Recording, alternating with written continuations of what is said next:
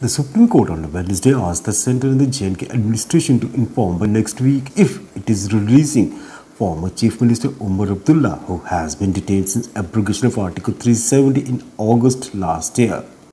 A bench of Justices Arun Mishra and Amar Shah told counsel appearing for the centre that Abdullah's sister Sara Abdullah Pilot's plea against his detention will be heard on merit if he is not released soon. If you are releasing him, then release him soon, or we will hear the matter on merits, the bench said.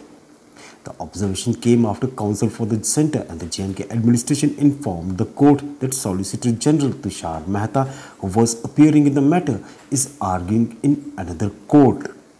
Senior advocate Kapil Sipal, appearing for the petitioner, said the court should fix a date for hearing the matter.